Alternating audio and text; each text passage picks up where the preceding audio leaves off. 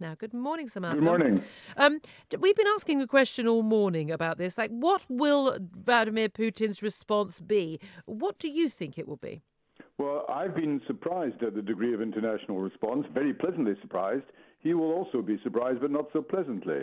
What basically the international community is doing is saying two things, not one. It's saying, first of all, we don't believe you, Vladimir Putin. Your fingerprints are on this attempted murder. And we, the international community, not just Britain, countries as far apart as Australia, Sweden, Finland, NATO countries, EU countries, have all combined to say that this is part of a wider pattern of Russian behavior. Your cyber attacks, your interference in local elections, your attempt to intimidate people around the world. Putin has basically been acting as a very aggressive and rather ill-informed person, and this is the response. And this response, as you say, a pleasant surprise. It probably came as a pleasant surprise to Theresa May herself, but certainly particularly the American response was a surprise, particularly after Vladimir Putin got a congratulatory telephone call from Donald I Trump. think there may be two reasons for that. I think, first of all, that's very much the Trump style, to create two single, opposite, conflicting messages simultaneously in order to confuse the people he's dealing with. It's not a very agreeable style. I'm not sure he thinks it through. I think he just wavers from one morning to the next. It may be part of the consequence of the arrival of the new Secretary of State, John Bolton. Pompeo and John Bolton, who are both hardliners and been very anti-Putin, anti-Kremlin in previous incarnations, so they may have had some influence on him. Yes, indeed. There are lots of people being very critical of John Bolton's appointment as National Security Advisor, but actually, although he is very hawkish, I'm relatively supportive of him coming in because he does actually deal with realpolitik. But this is it. Is this a wake-up call then to the world, what's happened? Because it was a chemical attack. If it had been a drive-by shooting,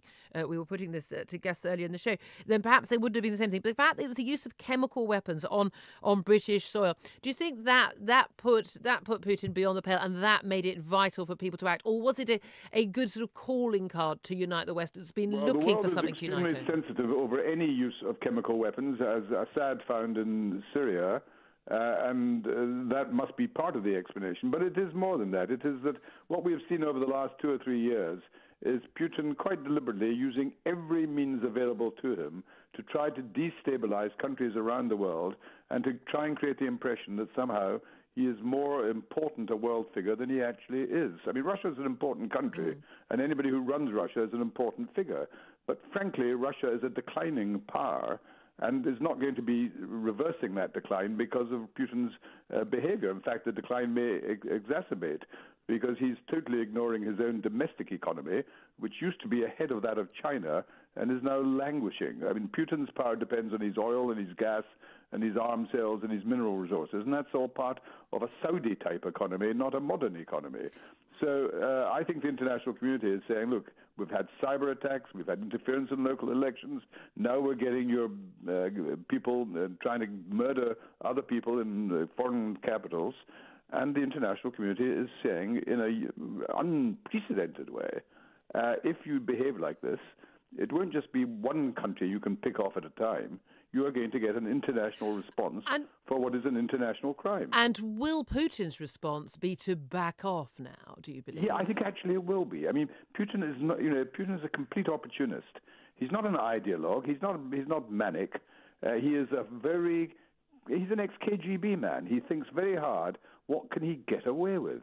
And I think he will have been as surprised as I was, as many were, by the Theresa May's success. And isn't that the problem? Getting together such an international response of an unprecedented kind, that will have hurt him because he's an ex-intelligence man, and it's intelligence people who are being expelled all around the world from various embassies. But isn't it the problem that it was a surprise? Because it shouldn't be a surprise, should it? That one of our NATO allies and our EU allies and in America, that they should, a lot of them being the same thing, obviously, that they shouldn't act in concert to defend us. The fact that was up in question is a big worry, isn't it? Yeah, well, what you say is theoretically correct, but the reality is even during the Cold War, if one particular country was targeted by the Soviet Union, that country responded. It didn't necessarily get more than protests and condemnations from other countries. What it didn't get in the past was the kind of expulsions we're seeing today. This is unprecedented, even compared during the Cold War. And that's progress. That's not something we should in any way diminish. But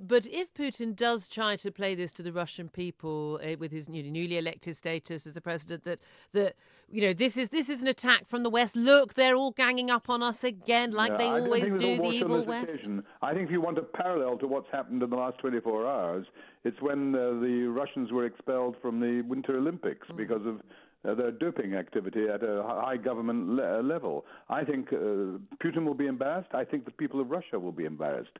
They're not stupid. They know perfectly well what Putin's been up to. If it's successful, then they're quite often quite pleased. That's the nature of their response. But this hasn't been successful. I mean, what they've done is possibly killed, certainly severely injured, 2 people. And in exchange for that, they have been humiliated by the rest of the world for their behavior. Now, the Russian public, quite rightly, are proud people.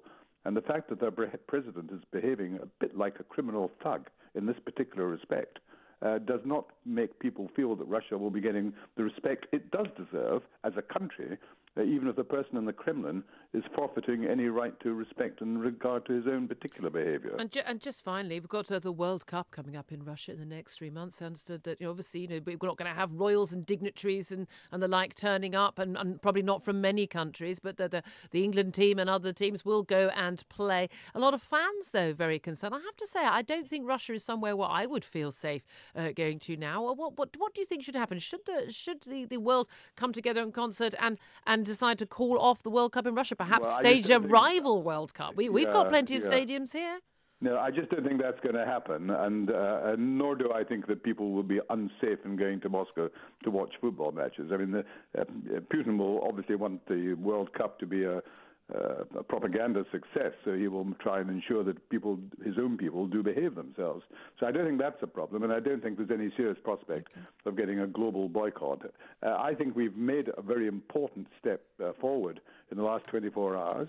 I don't think Putin will escalate. I think he'll carry out some expulsions of some diplomats because he'll feel he has to do that, but he'll try and get this one behind him as quickly as possible. Okay, fascinating stuff. That's Malcolm Rifkind, a former Foreign Secretary. Very much appreciate you joining us. Thank you.